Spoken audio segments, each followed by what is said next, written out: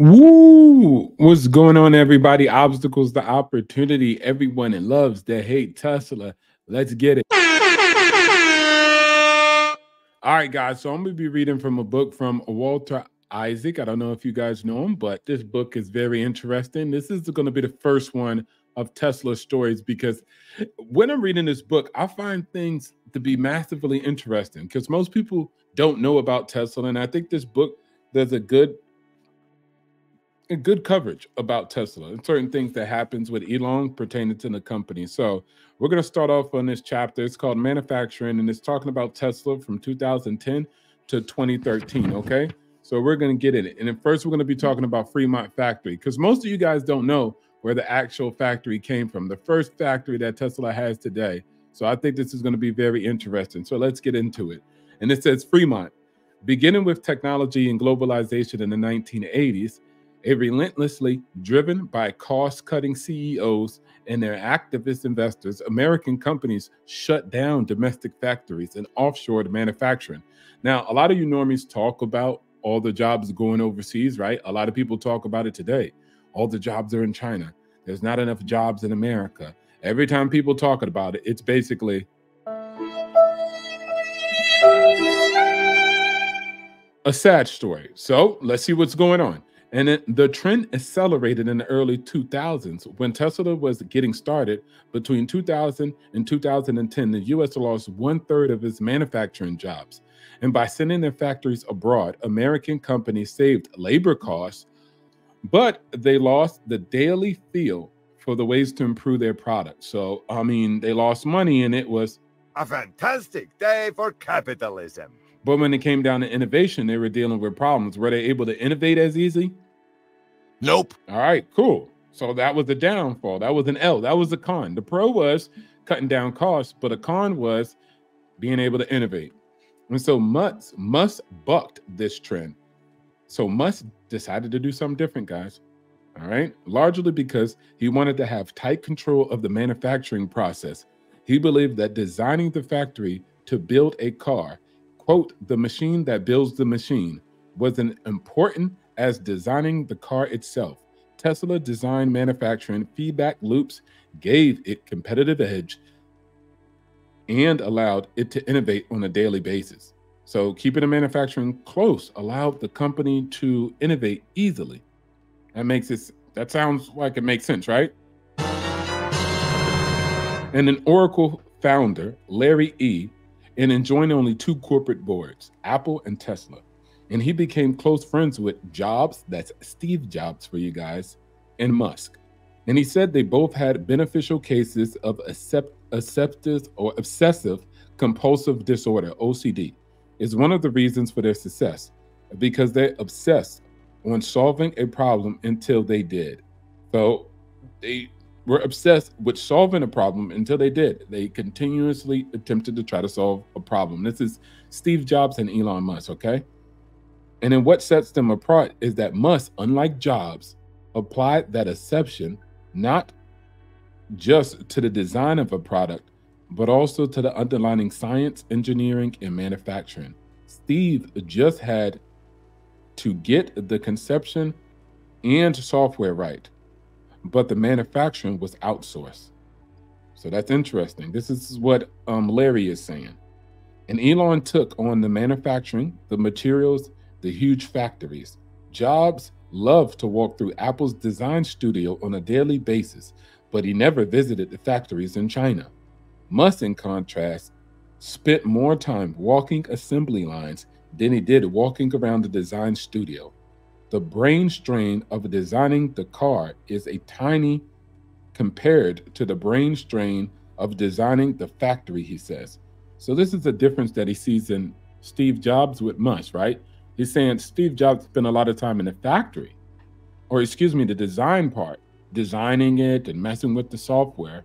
But Elon does that, and he also masters in the manufacturing and the engineering of the process, which is a harder process, right? Steve Jobs wasn't walking the assembly line because, shout out to Foxconn, that's who assembles their cars, right? So this is a big difference. So shout out to Elon Musk for doing that.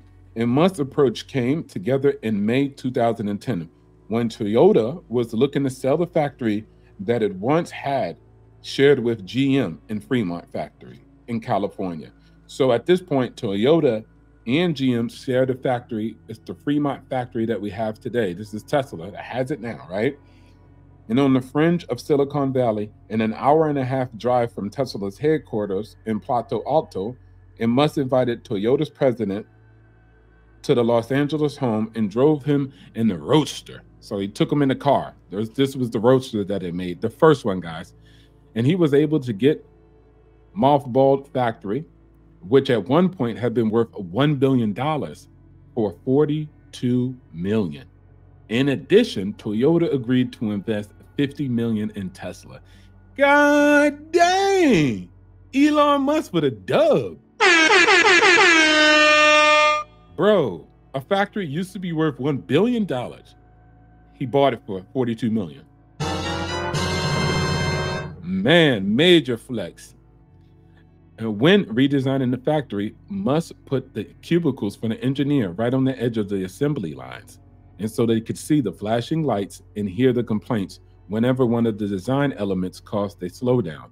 Musk often correlated the engineers to walk up and down the lines with him, and his open desk was in the middle of it all, with no walls around him, and then had a pillow underneath, and so he could spend the night when he wanted to. The month after Tesla bought the factory, Musk was able to take the company public. The first IPO by an American car maker since Ford's in 1956. Let me say that again, guys. The first IPO by an American car company since Ford's in 1956. I mean, come on. That's not a good flex. That's not something that's important. The first IPO by an American car maker. Come on. He traveled with his wife at the time and his two sons to ring the bell at the NASDAQ stock exchange on Times Square. By the end of the day, the stock market had fallen, but Tesla stock has rose more than 40%, providing $266 million in financing for the company. That evening, Musk flew to west of the Fremont factory so he could make a toast. And he said, "Fuck oil."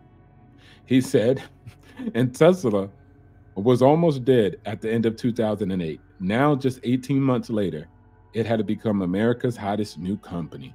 Amazing. Man, this is ridiculous. Now, I'm going to stop it here. I want to keep this video short. So this is just a brief story about manufacturing and specifically Fremont factory. I find it massively interesting that a lot of American companies took their jobs and took their factories overseas and they offshored manufacturing, which was good for them. That was a pro. That was a fantastic day for capitalism, right? A fantastic day for capitalism. But you normies lost a lot of jobs, right? And we lost our ability to innovate, especially with so many third parties, right? Like you don't control the manufacturing lines in China. You don't control Foxconn, but you can control your own factories if you vertically integrate. And so this is something that Musk has proved itself. And so he wanted to build a machine that builds a machine. And he did. He created a feedback loop, which gave competitive edge and allowed for innovation on a daily basis. And this shows on a video that I would drop about the structure of the body and how Tesla continues to design pieces out of the process, right? He reduces the process and the products that are required. The first cut was around 60. The second cut was around 300 pieces. So he's taking around 360 to 400 pieces out of the process line. That's pieces that need to be inventoried, they need to be shipped, they need to be controlled, quality control, like logistics, administration, transportation, import and export of said materials. Is ridiculous. So, I mean, when it comes down to Tesla, it's creating a process that's more effective and efficient, not by browbeating suppliers or maybe going to a new country, no longer China, but now moving to Indonesia or Thailand or Cambodia, but they just design the product to be more effective and efficient. And unlike Steve Jobs, which a lot of people give a lot of laurels to, Steve Jobs was good at walking around the design studio and the software on a daily basis, but Elon Musk does that. But what he also does is he walks the assembly line. right? He creates the factory, right? So he knows the engineering, not only the design and the software, but also the engineering. And he works with them. He sleeps under his desk, guys. He sleeps inside the factory. What CEO do you know sleeps inside the factory, right? Is able to purchase a building that was worthless, that had no jobs and people were fired, was worth at $1.1 billion, and he bought it for $42 million and made it into something. And then a little bit of the production quality. It says, when the first Model S cars was rolled off the Fremont assembly line in June 2012, hundreds of people, including California Governor Jerry Brown, showed up for the celebration. Many of the workers waved the American flags. Some cried. What had once been a bankrupt factory that had laid off all of its workers now had 2,000 employees and was leading the way in electric vehicle future. Come on, guys. So these are the stories that I'll be telling, and I think that they're very interesting stories about Elon and about everything that he's done for Tesla, and it will give a little bit more understanding to the company, and not just the guy that you see on Twitter, not what you see in the media, but a better understanding about how this great American company is bringing back jobs to the USA and making America great again, in my opinion. Shout outs to everybody. Thank you for watching another episode. I'll see you in the next one. It will actually be from this book. I'm going to continue to read stories of Tesla, or stories on Elon. Everyone hates Tesla. Shout outs to everybody. Again, thank you for watching. Like, share, subscribe, and send it to somebody who wants to make America great again. Because as far as I'm concerned, that's what Elon was doing.